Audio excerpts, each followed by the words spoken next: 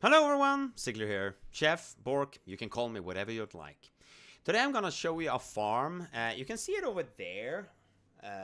Well, not there because my daughter is playing some Minecraft. But you can see in the corner here, over there, where I did the farm. Okay, I was actually like changing some settings. But I did a farm where we run around in Darkshore. Let me change this a bit, and there we go. We run around over here, pretty close to the red crystal quest, and just killing moonkins, because the moonkins is very underestimated. For starters, I got like 12,000 XP an hour, which is not it's not the best, but it's something, and it's a brain dead farm. You pretty much just run around and like mob grinding. And this, I'm gonna try this once I get to like max level, because this could be even better, because you're gonna kill everything faster. But in 1 hour, I got 92 small eggs, and for 50, what's this? Yeah, 48 light feathers. And the light feathers are going for, like, they're pretty expensive actually. And they do sell. I haven't sold that many now though, but I mean they do sell eventually. So let's start by posting them at 5.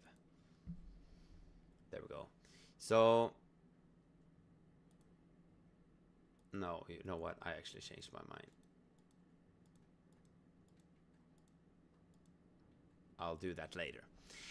So we're gonna do a calculation here just to see how much we earned, because it says here 7 gold. That is actually not true, because this is the small egg, and if we search on small egg, it's around 3 silver each, around 3. But what we're gonna do with it, we're gonna do the herb baked eggs, which is 5.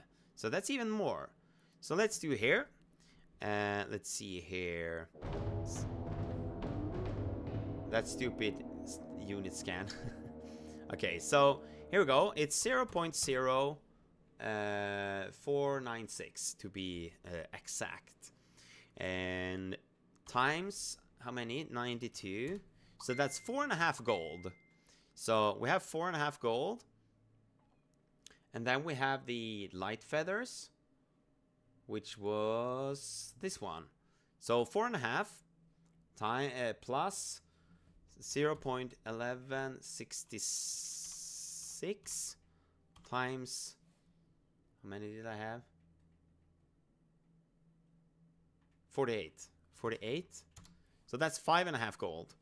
So then we do this plus 4.5. So 10 gold an hour, which is not bad. I did like, and I'm leveling as a druid. Like, sure, I have star search, but I mean, you can solo get it. If the area is busy, you will die a lot, of course, if you're unlucky. But like, if the place is pretty crowded, you can solo it, because you pretty much have to talk to the dwarf, then go to the frog, drink the drink, and speak to her. So if you're fast enough, you could solo it. But I mean, the farm is very underestimated, and it's super simple. You just go there to this part over here in Darkshore. It's over here. I mean, it's right next to Aberdeen. Sure, we looted 21 silver, because the moonkins actually drops a few silver and copper here and there. So you get something from that as well. They do drop gray, but in my opinion, it felt like more worth this. I need to fix that so it doesn't sound. The thing is, like, it's a very simple farm to do, and they yield pretty decent EXP. But I destroyed the grays that they dropped, just because I wanted to continue the farm. So I mean, 10 gold an hour in my opinion, while leveling, ain't bad. It ain't bad at all. And like, I haven't said that Moonkin, well, Druid would be the best farming class either. Hunter would probably be even faster, especially if you get the melee specialist at level 1. I saw that Solheim did like a video on it, so where you can get the like the Dark Rider thing on level 1, the rune. So check that out if you haven't found it. But I mean, and you also get the Waylight supply from it as well. So I mean, you could fill the craters as well, because they stack up to 12. So if you have the gold also, you could just fill them and turn them in. I mean, it depends on what the price is. Okay, silver leaf. I'm gonna check. So 25. Oh, so when we need this many. I'm actually gonna just see. Okay, I bought a bit too many. But okay, so we spent around 10 silver there, I believe. I know for a fact that you're getting gold from this now. I think they increased it, like how much you're getting from the supplies. So I just wanted to check another thing while we are at it. But I mean, this farm is just super simple to do. And I got a couple of greens as well. Most likely they will not sell. So either you could vendor trash them, or you can send them to like level 5 bank alt or something and disenchant them. Because the materials are free to post on the auction house. So I think I'd rather we do that on a lot of stuff. Depending on, now for example, it says vendor sell price 8. And the other one is 5, the disenchant value. But it depends on what they will become. So strange dust, well, yeah, okay. If it says that you will get the strange dust, I would probably vendor it. If the vendor price is higher than the disenchant. But let's see over here. We got a few sales also. So let's empty it all. And let's go over here. We run back.